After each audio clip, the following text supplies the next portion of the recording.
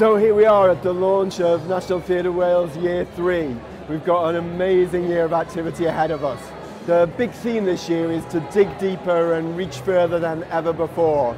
And we're basing the year around 4 pillars in a way, 4 residencies that we're doing in very different places. Each one is anchored by an amazing piece of new theatre, and each one involves a whole range of other activity with an amazing variety of people.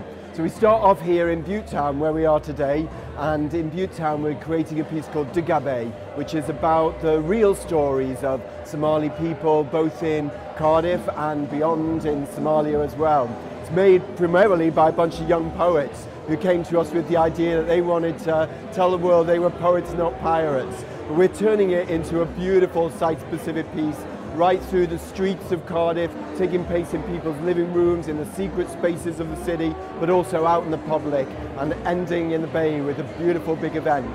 Also, while we're in Butetown, we'll be hosting loads of different artists both in this space and throughout the area. Our Wales Lab programme is developing work by 5 new artists from Grangetown, Riverside and Butetown, making work about everything from boxing to the history of the very first people to come into Cardiff's Tiger Bay.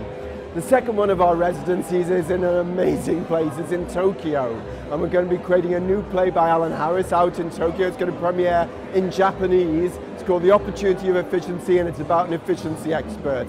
And while we're out there in Tokyo, we're also going to be putting on one of our National Theatre Wales assemblies, where we look at local issues through debate and performance. Lots else going on there as well. We're looking for artists to bring back to Wales, to take part in Wales Lab, and loads of activity with the artists and people of Tokyo. Our next big residency is in Treorchy in the autumn.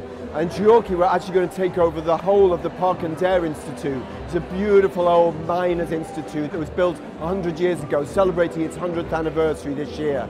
It's going to be anchored by a performance of a new play by one of the great writers coming out of the valleys, Rachel Chesais, who's written a piece called Ton of Pandemonium, which is a really hard-hitting but hilarious new play. And around that, we're going to be hosting local bands in the space, working with the Wales Music Foundation. And we're also going to have a festival of new writing called Dirty, Gifted and Welsh, working with the Dirty Protest Group to profile all the amazing new writers that are coming out of Wales at the moment and really get a sense of that new writing buzz. As well as those extraordinary residencies, we've got 2 big projects coming up. And I'll tell you about those in a moment. But I want to tell you first about something we're doing in the summer. We're going up to Anglesey. In Anglesey, we're going to be creating a new piece with Hoi Polloi Theatre Company and a character, Hugh Hughes, who's the world's most famous emerging artist, and he's from Anglesey.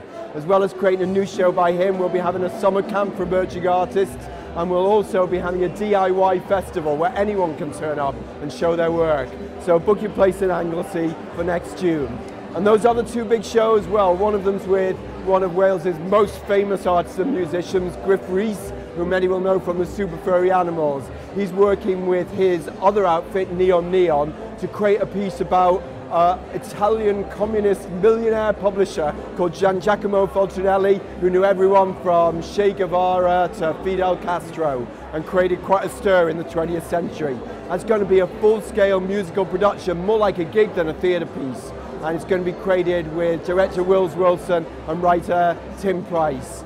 And then finally, we end out the year in Cardiff Castle, where we've created a new piece, we're going to create a new piece made out of the fairy tales that Terry Jones from Monty Python wrote. And that piece is going to be called Silly Kings. It's going to take over the whole of Cardiff Castle, and we're describing it as a piece for children, families, and very silly adults. So that's our Year 3 at National Theatre Wales.